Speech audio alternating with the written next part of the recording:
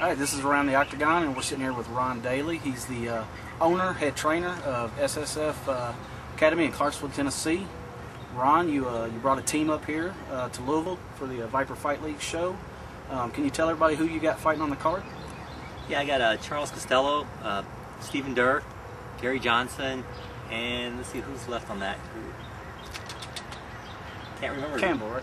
Thomas Campbell. Yep. All right, Ron. You've got a really good reputation, in the area, top-notch school, and you've also got an outstanding record. All your fighters, their cumulative records. You want to tell everybody kind of what you've got going on at SSF? Yeah, the guys have done really well. We're real proud of them. SSF in Clarksville opened up maybe a little over 2 years ago, and within 4 months, 5 months, we started sending out our first group of fighters. And right now, our combined record for all the fights, around 200, wins with about 40 losses total. Those are rounding it up, but they've been great. And our kids program, we ranked number 2 in the Naga Nationals, which is, I'm proud of the kids. And they're doing really well. Can't ask for more from them. And our student base, in 2 years, we're right at 200 students. We're happy with it. There's a lot of gyms opening up around. Tell us why somebody's starting out. What SSF has to offer, as opposed to the other gyms, on what they're going to get there, and what sets you apart from the other gyms.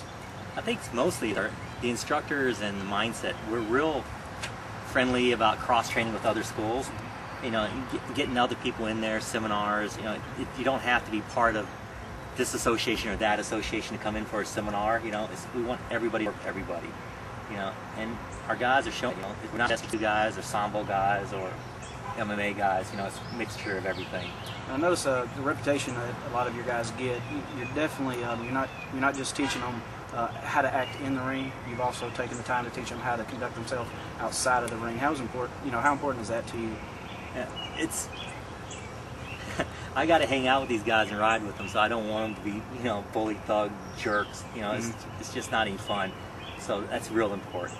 You've definitely got a good thing going on in Clarksville, and like I said, your reputation definitely is a great one out there. So you've been around for a while. You've seen a lot of shows. Are you impressed with kind of the setup they got here, the production, and? It's a really neat place. If I can do one of my own, I'd do the same thing. Right. Same kind of setup.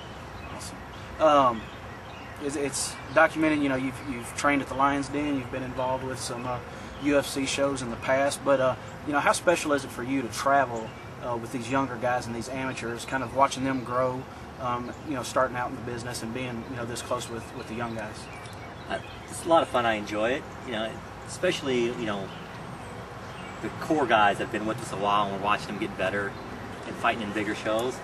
But man, now it's getting to where it's so often, so many shows, it's kind of getting tiring. Do you feel like kind of in our area, Nashville, Kentucky, Tennessee, a whole little area though that it's kind of getting oversaturated now with too many shows too often? Yeah, I think so. There's a lot of shows without so many quality shows. Everybody's fighting over the same fighters. All right. We also know that you kind of produce your own shows. You do your own venues in Clarksville, Fort Campbell area. You want to tell everybody about what SSF has coming up? Yeah, we have a show at Fort Campbell June 6th and July 18th. MMA show. 18th we may have a couple Muay Thai matches in it as well, but the rest of them are all MMA.